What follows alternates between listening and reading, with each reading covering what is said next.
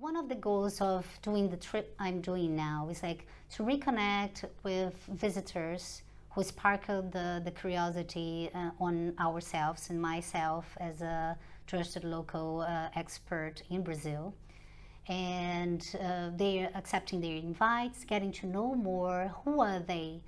Who are their families, their culture, their friends, what they like to do, understanding European people who travel and go there and visit us, understanding British people, and also connecting with the African culture through the diaspora, how it was developed throughout the Americas, in Europe, and in Africa itself. So it's a big pleasure like to offer the Afro tours in Brazil, in Bahia, in Minas Gerais, and myself in Rio de Janeiro, and some people from our network in São Paulo, and be able to see that these other people are coming from different parts, seeking for answers, seeking for the different pieces of this puzzle that was spread from Africa, and what kind of wealth have we like generated with that knowledge, like culturally saying, music, food,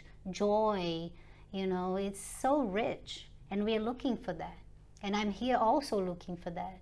And when you go there to Brazil and you appreciate that, you are supporting a big network of local guides who are eager to share what they've been researching and learning. And yes, go for it, because a big chunk of Brazilian culture is really Afro culture.